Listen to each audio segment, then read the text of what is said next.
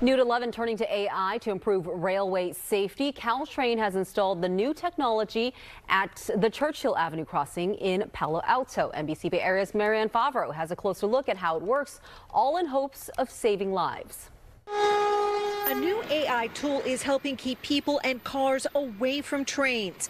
Caltrain installed the technology here at the Churchill Avenue crossing in Palo Alto in March. It uses AI to take camera and LiDAR footage, process it, and see if anything out of the ordinary is going on in the crossing. And if so, report that to dispatch so we can alert trains and get the transit police dispatched so we can deal with whatever the situation is. Using the combination of laser sensing technology and two high-definition closed-circuit TV cameras, Caltrain spokesperson Dan Lieberman says the system, called Rail Sentry, is already paying off. We're getting reports on a daily basis finding out that people or vehicles are in the area where they're not supposed to be. He says the AI tool provides Caltrain operators with specific real-time information about exactly what's on the tracks, from a dog to a backpack to a car, so they can react quickly to slow the train down. I feel like that's probably a good thing if it's going to prevent the train from accidentally hitting like dogs or cars that wander too close.